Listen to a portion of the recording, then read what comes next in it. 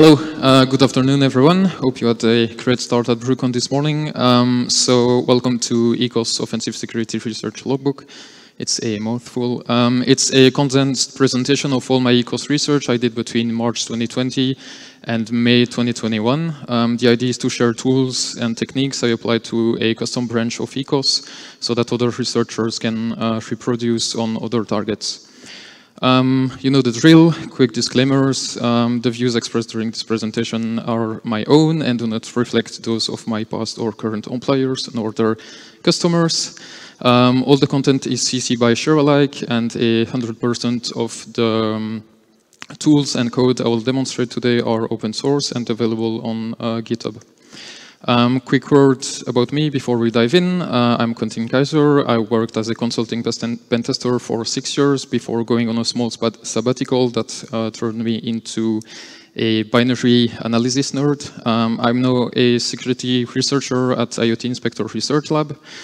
You may have seen our research on the Realtek SDK, Broadcom SDK, and a Cisco advisory we released this morning. And I'm currently focusing on binary exploitation of embedded devices and automating bug findings in large firmware blobs. So today's battle plan is quite simple. We'll start by a quick introduction to ECOS, what it is, what it isn't, where it's deployed, and why it's important. I will then demonstrate how to extract the ECOS firmware from different devices. We'll then analyze them, developing tools and techniques to make that analysis easier for reversers. And once we got a nice disassembled view of the firmware, we'll find bugs, exploit them, and gain long-term persistence. I'll close with a section on future work and research ideas. So let's start by defining what is ECOS. By a show of hands, who knew about ECOS or played with ECOS in the past? Okay, great. It's a free and open source real-time operating system. It's mostly implemented in C and C++, but sometime in pure assembly. We'll see that later. It's built with the one process, multiple threads architecture. And speaking of architecture, it supports a lot of them. Be it ARM, MIPS, SuperH, Spark, they are supporting it. And it's everywhere. Consumer electronics like the wireless chipsets of PlayStations, networking gears like routers and switches, industrial devices like PLCs, payment systems like smart cards, readers you have in shops, mostly in Europe, satellites in space, missile launcher controllers. Most of them run on ECOS, and the latest release is close to 10 years old, but given its application, it's there to stay for some time. Taking observer bias in consideration and being fully aware that this is only research content that got released into the public domain, this is mostly how I picture the history of ECOS security research. So we can observe 3 eras. You have the early days, the first memory corruptions, crashes, and the first fully working end-to-end exploits at the end. So during the early days, we'll see the successive releases of ECOS from 1998 to 2009, at least for the non-commercially supported versions. But then starting from 2010, we see reports of stack overflows affecting cable modems running on ECOS. And those reports only mention the risk of denial of service, the proof of concept just crash the device. They're not taking control of devices that are targeted. Interestingly, these devices start to appear in 2010 because in 2009, Broadcom starts selling its cable modem packages based on ECOS version 2. In 2016, we see the publication of dedicated reversing tools, one to extract firmware from ECOS-based Broadcom devices, and another to extract the ROMFS from firmware images. And in terms of ECOS-focused security research, it all really started with the release of Cable Owned in 2020. It's a research paper by Lyrebird, which demonstrates remote command execution on ECOS devices, mainly the Technicolor and Sagemcom cable modems. I got really interested in that paper, and a year later I released 2 research papers, one targeting the Netgear device deployed by VOO in Belgium, and the other one targeting ASKey devices deployed by Orange Belgium.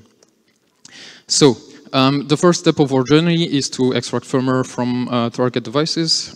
These devices being managed by ISPs, their firmware are custom and they cannot be downloaded from the vendor's website. So, like updates are usually applied over TFTP following the DOCSIS protocol, but you can't like get the firmware out of it, so we have to extract it from live devices.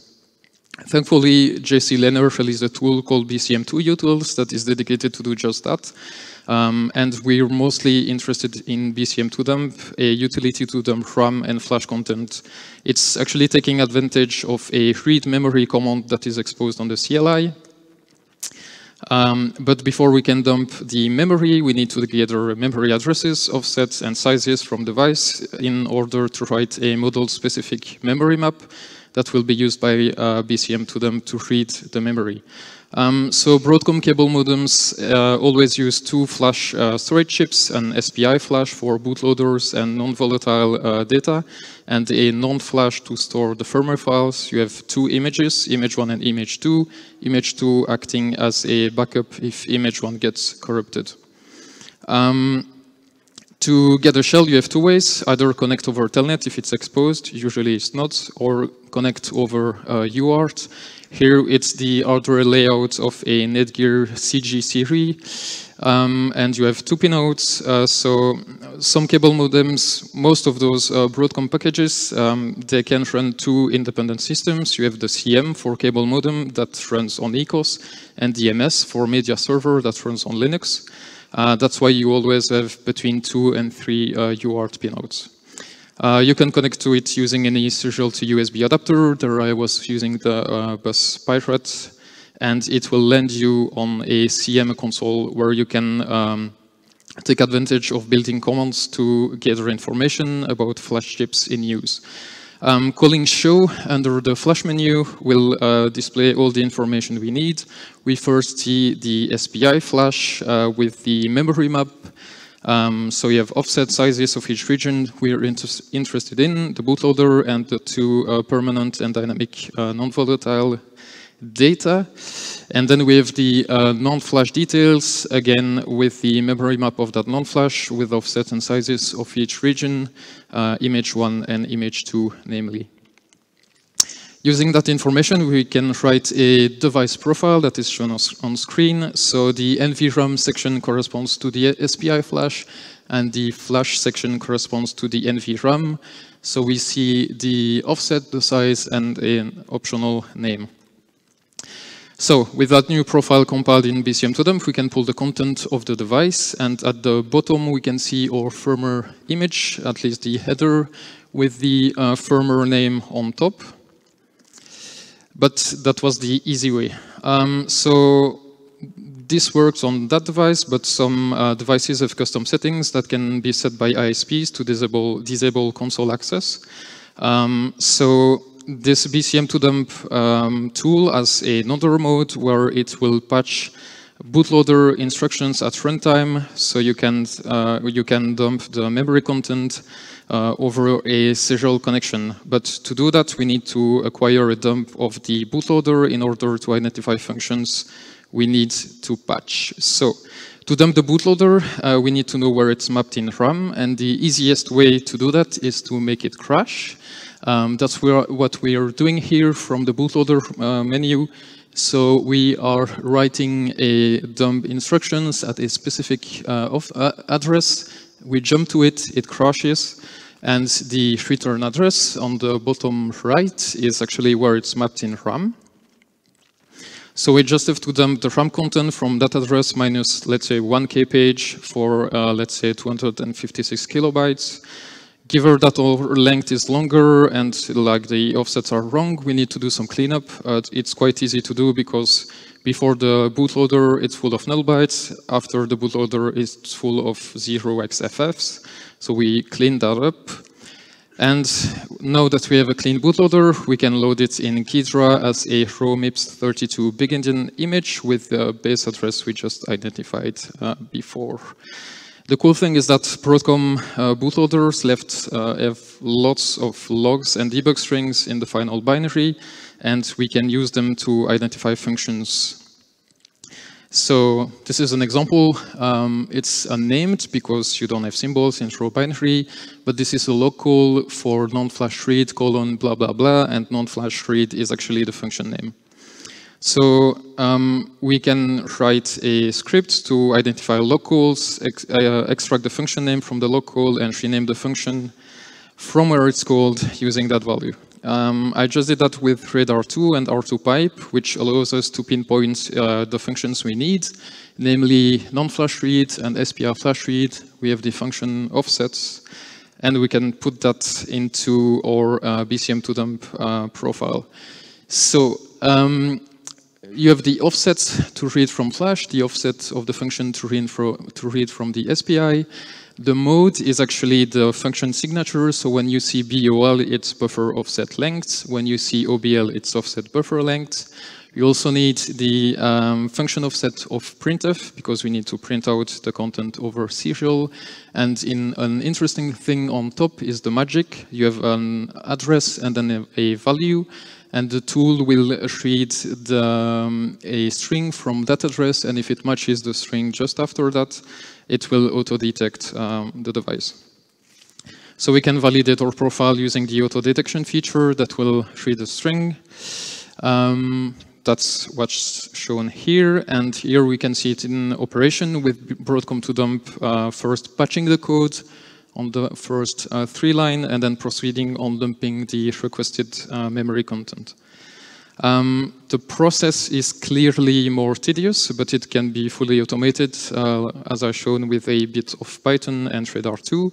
And it's way faster. Like the initial method of using the ecos console, it takes around 7 hours to dump a full firmware image. With this technique, it takes like 30 minutes.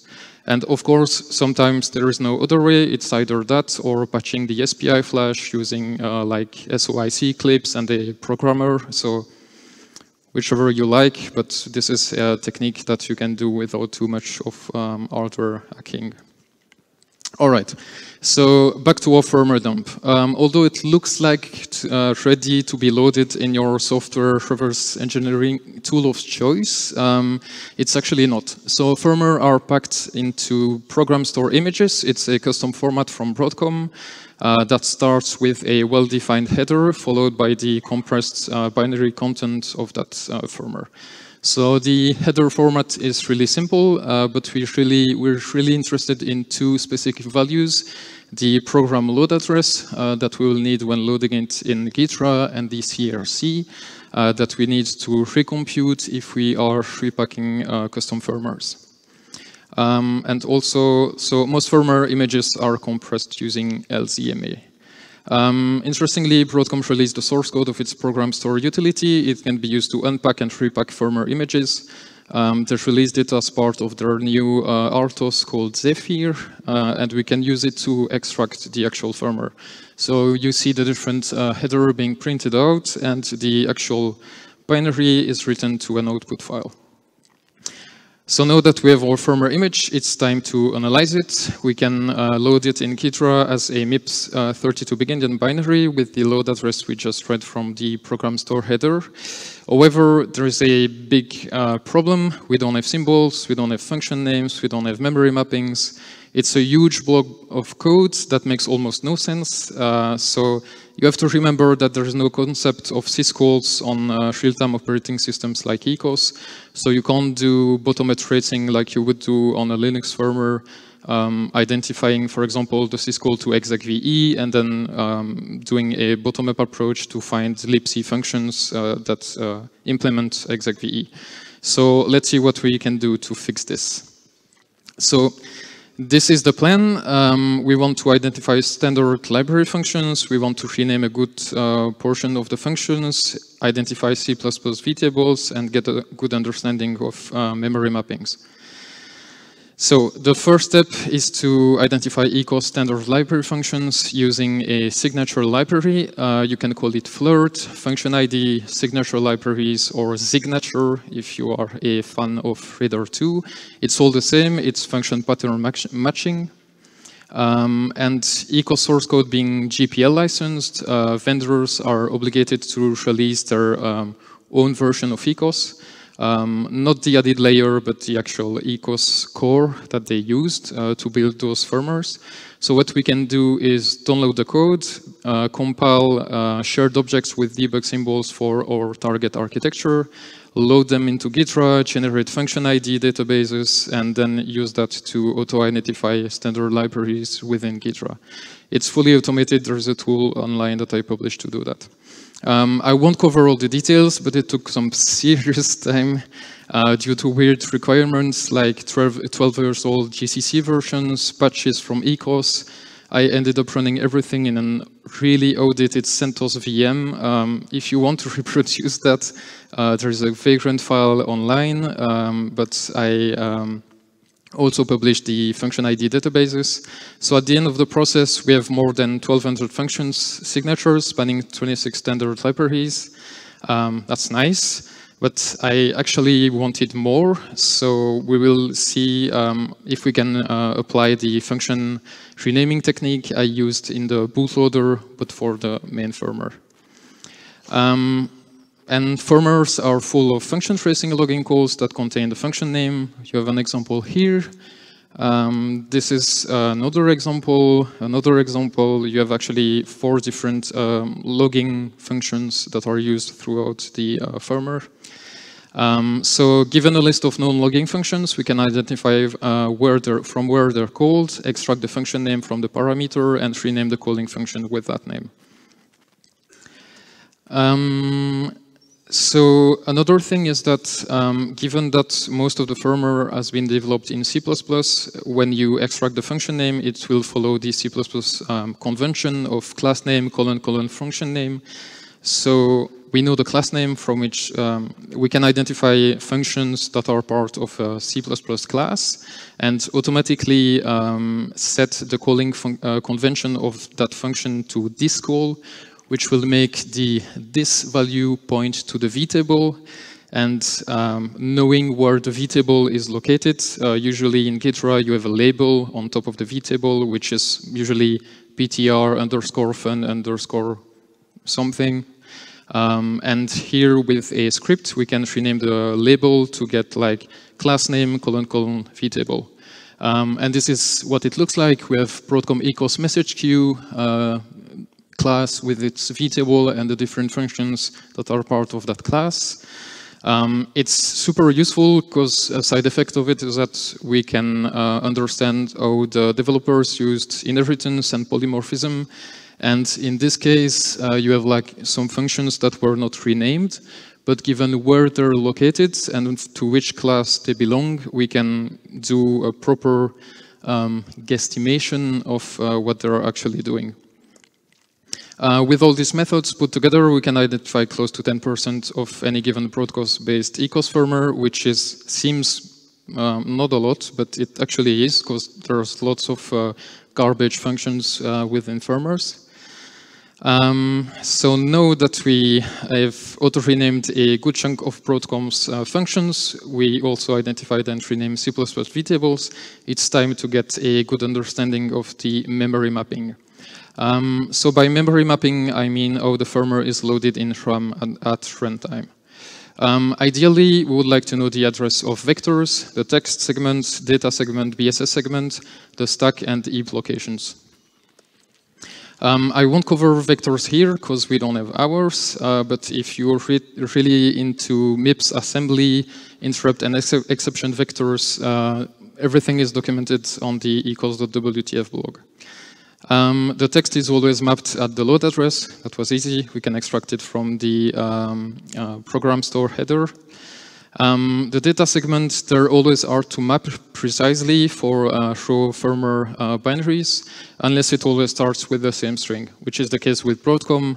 They always starts with BCM0, which is the first of its network interface name. And the end of that data segment can also be easily identified because it's full of null bytes, like thousands of them. And the identification can be fully automated using Python string matching code, like the one here. So for the BSS segment, it's actually zeroed out on boot by an ecos core function called al0bss. And for our target architecture, it's defined in pure MIPS assembly in vectors.s. But to us, the most important bits of information from the assembly are that the code loads the start address of the BSS segment into register A0 and the end address of the BSS segment into register A1. And on top of that, al0 BSS is always located at the same offset for all of Broadcom firmware images, regardless of vendors, be it Technicolor, Netgear, ASCII. They're always located at the same offset, so we can given an arbitrary firmware file, we can disassemble the function at that offset to obtain BSS start and BSS end. And this is an example from a Netgear firmware where we can see that BSS starts at 816168C8 and BSS ends at 81B52570. Now for the stack location, the console prompt allows you to print all the running tasks by typing task show. And if you order them by task ID, you will find that T startup is always the first thread to be launched. Once the device is booted, that's where it is. Therefore, that specific thread's stack base address will be the whole system stack's base address. And so tasks are launched on ecos using a standard function called sig_thread_create, and here we can see the t-startup thread being launched in assembly. And this sig_thread_create function expects 8 parameters. 2 of them are of interest to us, the thread name and the stack base address. So knowing all this, we can auto-identify the stack base address for any given firmware by finding the t-startup string, doing a cross-reference of that string where it's used as a parameter to sig_thread_create, and then extract the stack base parameter from that call. Finding the heap start address was way easier. It always starts immediately after the BSS segment, so done. And all of this can be implemented with a dumb pattern matching code that does not even disassemble the firmware code. This code is open source, available on GitHub, and you will get the whole memory map. And if we put everything together, this is what the runtime memory of an ecosystem looks like on MIPS. So you have the vectors, interrupt handlers at the lowest addresses, then your executable code at the text segment, your data segment, the BSS where the stack is located, and then your heap. The stack grows upwards and the heap grows downwards. One thing to note is that all of these memory regions are read-write executes. There's no permissions flags on memory pages. There's no execute bits. There's no byte. There's no ASLR. It's a write anywhere, run anything type of system, which is good. I mean, to us. So going back to our memory map offsets, we can now use them to get an even better picture of our system in Ghidra. You could even alt the system, take a full snapshot, and analyze that snapshot in Ghidra with all these offsets. Right, so now that we have everything we need, let's find bugs. So outside of logical bugs, the most interesting bugs from an offensive security perspective are memory corruptions. Arbitrary command injections do not exist on ecos, given that it does not implement like sub-process calls APIs like system, execve, or popen. So let's start by covering a few memory corruption bugs I found. Hope it's readable. So this is the first one I found on the Netgear devices here. It's a classic call to store copy to copy untrusted user input into a fixed size buffer on the stack. It's part of the parental control page of the web administration interface. This is how it can be triggered. So you send a bunch of A's as part of the text block parameter, and it will overflow. This is another Stack Overflow, this time targeting the TCG 300 from ASCII, another classic, call to Stormcat, to copy untrusted user input into a fixed size buffer. The error here is that they compute the length of untrusted user input, and the length is tainted, so like you have an overflow. The bug can be triggered with this simple request, and in this case, the user needs to be authenticated. Interestingly, it also affects the parental controls page, even though it's a different vendor and a different feature, like different implementation. And this one is a heap overflow. I won't cover the full chain, but it basically parses HTTP requests line by line, matching on fixed header names, such as host or content length, and then performs an unsafe copy of the header value into a structure allocated on a heap. And this is the easiest triggers of all. Just send a bunch of A's as part of the host header, make the device crash. So all of these bugs will trigger this kind of message over the serial connection.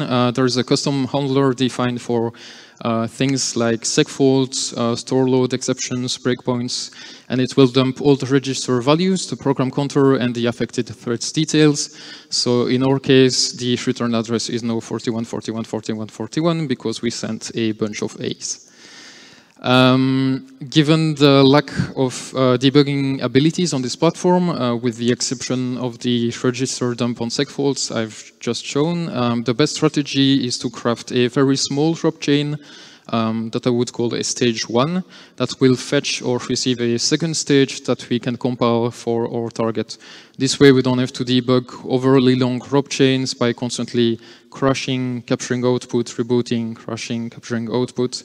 And we can do everything with a single, really simple drop chain.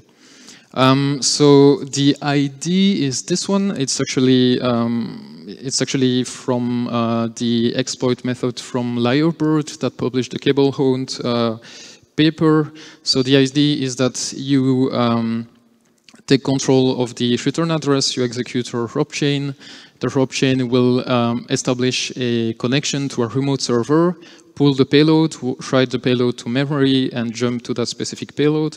But the payload actually will reuse the same socket file descriptor. So like your stage 2 delivery will be the same, using the same channel as your reverse shell. It's done by just saving the file descriptor integer value to a fixed address in memory, in this case named socfd_addr. And this value is also known to your payload, so it will just fetch the file descriptor value and reuse that socket. The shellcode, we actually need to do some reverse engineering to create a console object, which will be similar to like calling binsh on Linux, because that does not exist. Like you don't have default method of doing that on ecos, so we need to reverse how Broadcom did it. Right, so let's recap the exploitation phase. So we identified different kinds of memory corruption vulnerabilities. We managed to gain control over the program counter and designed a drop chain to pull shellcode from a remote server. But let's do a quick demo. So we are on Netgear. So this is the device here. I'm connected over LAN. They're not emitting any wireless signal. No need to try exploiting them. So hopefully this should work. Right, yeah. So we got a reverse shell on the device. This is what the menu looks like. So you have access to a bunch of features. You can edit routing rules. You can access credentials. You can do some monitoring. You can inject custom shellcode at runtime because you have like write and read memory, command options. So like it's full control of the device. It's similar to getting root on any kind of server. The exploit is public, but the payload is not. So you will get like a callback, but that's all. I think that's no. Right. Okay. Okay, so speaking of shellcode, so shellcode is the art of building binary code for a custom target that will execute a specific action. Usually this is a piece of malicious code. In our case, we want this piece of code to establish a reverse shell to our C2, like I demonstrated. So given ecos POSIX APIs, we have access to something really close to libc. So you have access to bind, connect, select, malloc, memcopy, all of these functions that were actually identified using the function ID database I demonstrated earlier. And we can use that to write custom shellcode. But as I said, we need to reverse the interactive console implementation. Remember that there is no syscalls, so no execve, binsh, that does not exist there. So we have two ways of building our own ecos shellcodes, either manual function hooking and code fixup. It's the method used by Lyrebird, but it's really prone to errors. It's kind of, so they're using the same techniques that you would use to hook functions using LD preload. The problem is that the shellcode is not location aware, so if you have jump instructions, it tends to jump somewhere else, so it fails. And another technique is using simply the GCC linker, which I consider the best method.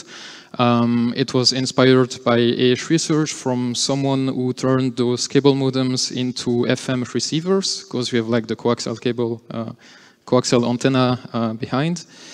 And this is what it looks like. Right. So if it's not readable, tell me, I will zoom in. So this is our makefile.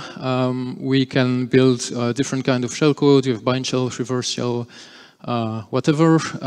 We select a platform, so either a Netgear one or an ASCII, and we are loading a specific linker definition for that platform.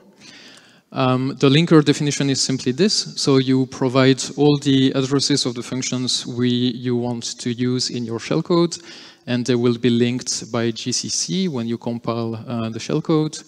And of course, so let's say you will map your shellcode at a specific memory offset, you need to provide it there, so all the call, like the jump calls, will be computed based on that. And this is what the reverse shell implementation looks like. It's quite simple, like the usual. You open a socket, you connect to it, you allocate a buffer, and what's really interested is the Broadcom implementation for the console. So you get a singleton. This is used to, like those 3 lines from 47 to 49 is to redirect I/O to the file descriptor that is linked to your socket. And then you set, so you receive a command from the C2, you assign it to the singleton, and then you provide that singleton as Broadcom console execute current command, and it will execute it. That's how the reverse shell here is working.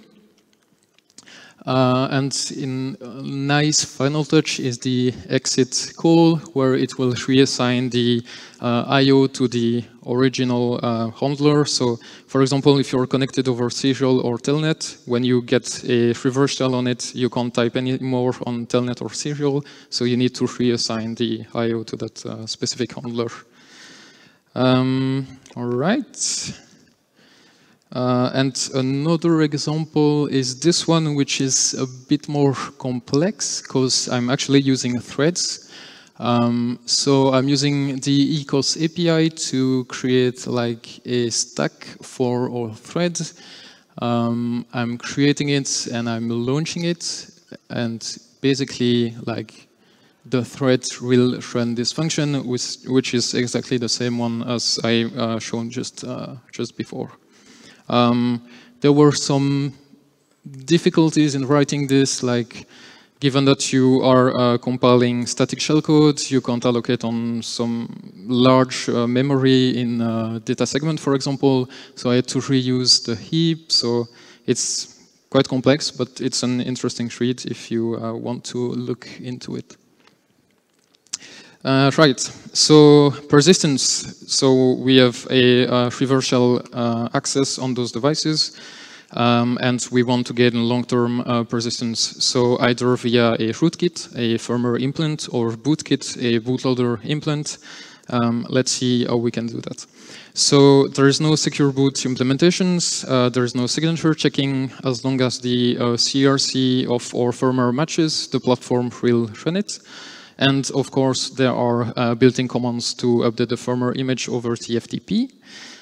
So there are those two commands that are doing the exact same thing, download and save the firmware to flash.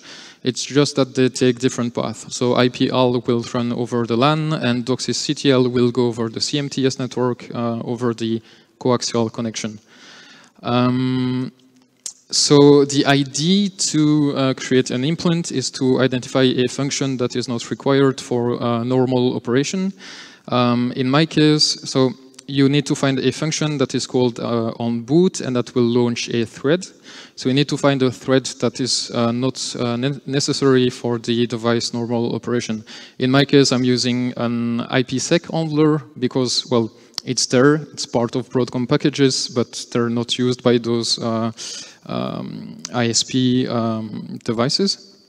So you find that function, you find the start offset and the end offset, you create a shellcode and you just overwrite that segment within your firmware, then you repack it into a program store file, and you can just have your implant saved. For bootkit, it's the same thing, no secure boot implementation or signature checking. The platform will run any bootloader really, and again, built-in commands to update the bootloader over TFTP. Same thing than before. So backdooring the bootloader is totally doable. I did some demonstration, just printing out some custom strings. The ideal bootkit would be a bootloader that injects custom code into the firmware images before booting it, which would mean like shell access for the next 10 years because firmwares can still be uploaded if something is detected. But I didn't go as far as that. However, I have a demonstration for persistence. So let's open a serial connection to our device and let's reboot it.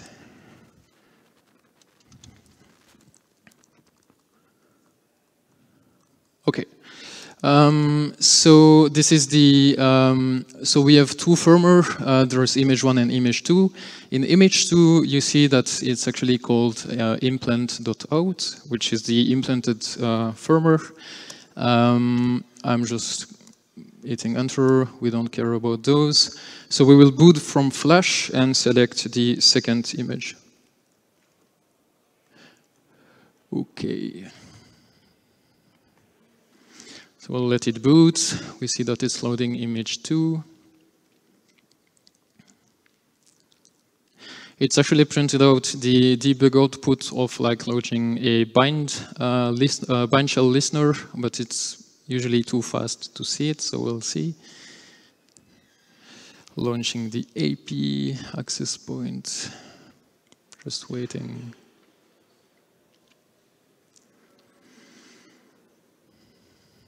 All right, so let's demonstrate that. So we are connected over LAN.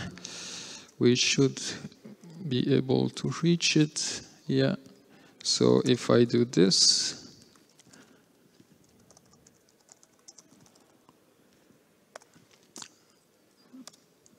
we have a bind shell on the device because the firmware has a specific shellcode implement in it, which can't be detected right now. That's it. Let's get back. So let's go over some recommendations before we close this session.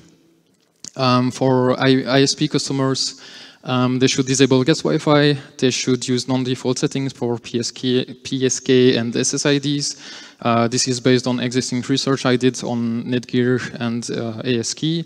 Like the heap overflow is exploitable by an authenticated user connected to your guest Wi-Fi, so just disable it. Default PSK and SSIDs are derivable or can be used as oracle when you exploit those Netgear devices. So please do this if you are using those devices. For ISPs, I think they should do complete and in-depth pen test of devices they deploy. The cost of breach or large-scale exploitation is way higher than the cost of such a test. As a measure, the vulnerabilities I identified in VOO took 9 months of dedicated effort by the security team to deploy configuration changes, and some of them hurt their help desk really badly. And ISPs should also take into consideration the support provided by the device manufacturers. Will the device still be deployed when it reaches end of life? What happens if a bug is found and can't be fixed in code, which is not the case in those two devices? For manufacturers like Netgear or ASKey, I think they should disable the crash handler so that exploit writers are blind. It's pretty much getting back to writing rope chains on pen and paper, which is a pain in the ass. Do source code reviews. SASTs are cheap now. Use strong defaults, be it for passwords, protocols, ciphers. Provide long-term support, or at least be explicit in your contractual agreements. Maybe sign your firmware cryptographically, even though I'm sure it will never happen on this platform. For Broadcom source code review, again, please do it. Harden your heap manager. It's just a joke at this point. It's looked like it's been written by an undergrad. Maybe look into secure boots. I know they're looking into it for more recent RTOS they're working on, like Zephyr.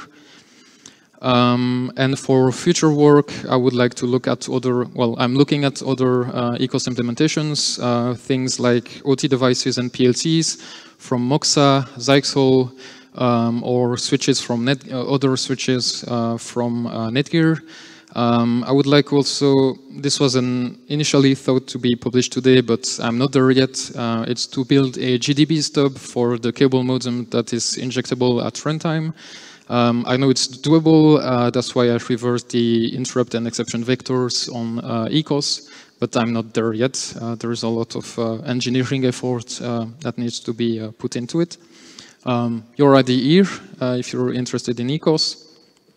All the tools I demonstrated are open source, so reverse engineering tools, Git loaders, the shellcode generator, exploits that are defunct for some of them, bunch of references, but all of the complete list, like with hundreds of references, are on ecos.wtf. I will now thank you for your attention, and we can move to Q&A. Thanks.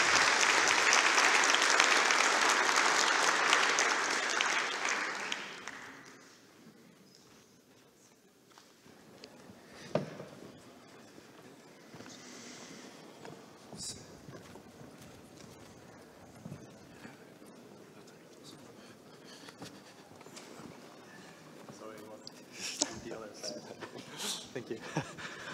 Okay, sorry. I'm mainly excited about the end when you mentioned the future work. Are you already familiar with some OTICS implementations for ecos? I'm just curious to know more about that and what directions this could go. You have two main vendors that are using ecos for PLCs, for example, Ethernet to Modbus translators. It's Zyxel and Moxa. They're quite different from those devices because they are using ARM and not MIPS. But you can apply the same thing, like getting access to the source code, building function ID databases, doing the reverse engineering work, finding flows. So those are the two vendors I'm looking into at the moment, and the other is Netgear, but it's basically just dumb switches that are not directly related to PLCs or OT devices. All right, thank you.